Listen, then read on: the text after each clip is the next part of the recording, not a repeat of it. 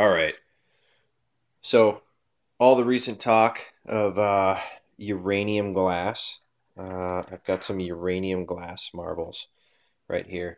And I was going to show everybody just how radioactive the green uranium glass is with this here Geiger counter. Uh, but I decided to add a couple of other things. Saw a few comments on people talking about bananas and uh, how insanely radioactive they are. I've got the uranium marbles. I've got two samples of uranium ore, one in each one of these packages. I've got a Fiestaware green plate and a Fiestaware reddish orange plate. Both of those were made in the 1930s. In 1940s, the U.S. government actually confiscated the uranium supply that Fiestaware was using to make their glaze in order to help the war effort and build a bomb. So if you buy Fiestaware that was made somewhere between 40s and 50s, it's not radioactive. And then briefly they brought back the uranium glaze and it was radioactive again. But these ones are from the 30s. They're not from the 60s or 70s when that stuff was made. So let's take a look here at first the banana. And let me just show you the banana for scale. So here it is on the plate, obligatory banana for scale right there. Let's bring it over here so it's not being influenced by anything else. Now, this Geiger counter, there's always going to be some background radiation in the air. So let's go over here and let's turn it on. So it's on right now. You can hear a couple of clicks coming through.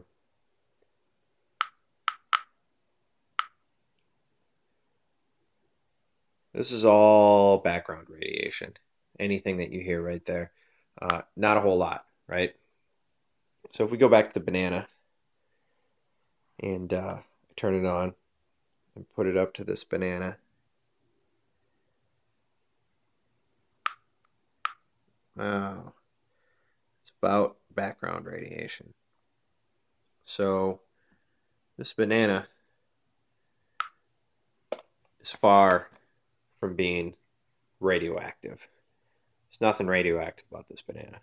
Now, if you were growing this banana near Fukushima or Chernobyl, then yes, it would probably be radioactive, but not here. So these are the green uranium glass. As you all know, these things glow under UV light. I've got a UV flashlight here, so let's turn it on. Look at those things glow.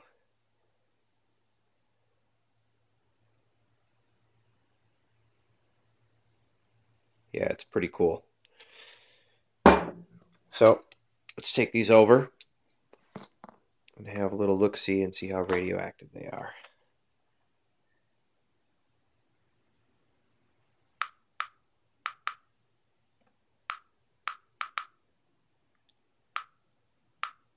So they're a little more radioactive than background. Not a lot, though. Green glass, I don't know. You probably safely eat off of it. I guess I probably wouldn't just because of the fact that it has uranium in it. But all right, here's the first sample of uranium ore.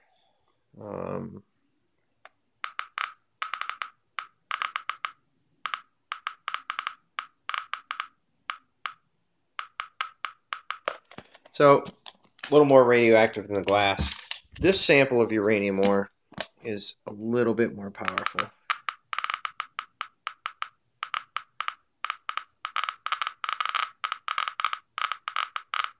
It's getting up there. Green Fiestaware plate. So there is some uranium. Let me turn it over. It's actually easier to do it on the back side here. This, I'm going to show you.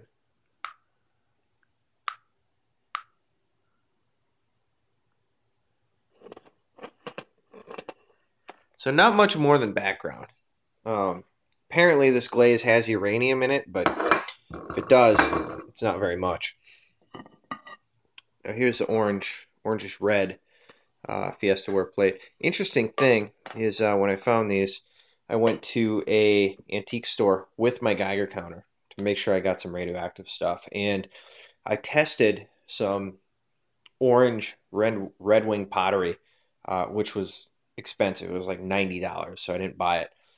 But it was about 3 or 4 more times radioactive than what I'm going to show you here. And this, I paid $9 for this plate. But check this out.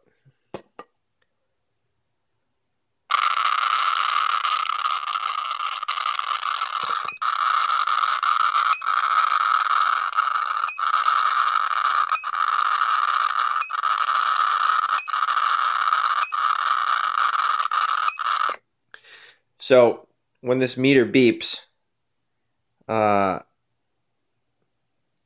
it's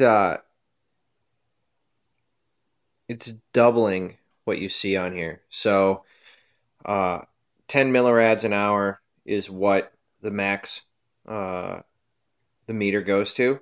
When it beeps, that means 20 millirads an hour. So it's actually doubling what this meter can show when it beeps.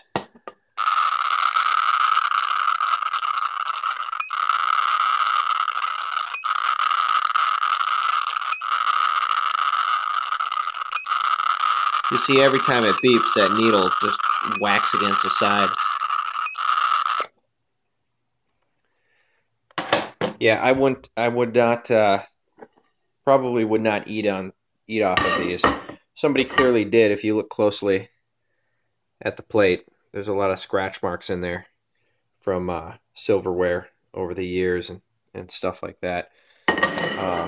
Another interesting thing is that your air filter in your furnace, and I just replaced mine, and I don't have the old ones anymore, so I can't show you this.